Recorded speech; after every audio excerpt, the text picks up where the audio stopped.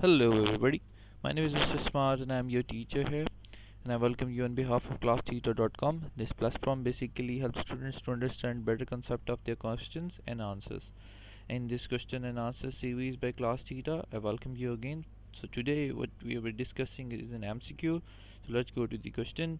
Which among the following is not a privacy harm? There are four options given: behavior profiling, an employee copyright violation, intrusion into selection, seclusion, identity theft. So there are four options given.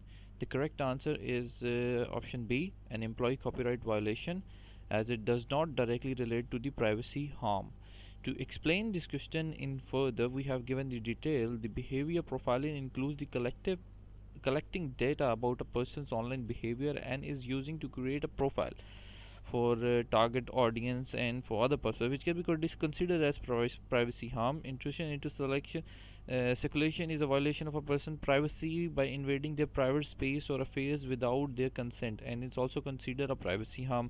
Identity theft involves stealing a personal information such as the name, social security number, or anything which is very personal, credit card numbers, and it's used for fraudulent purpose, which is also a privacy harm.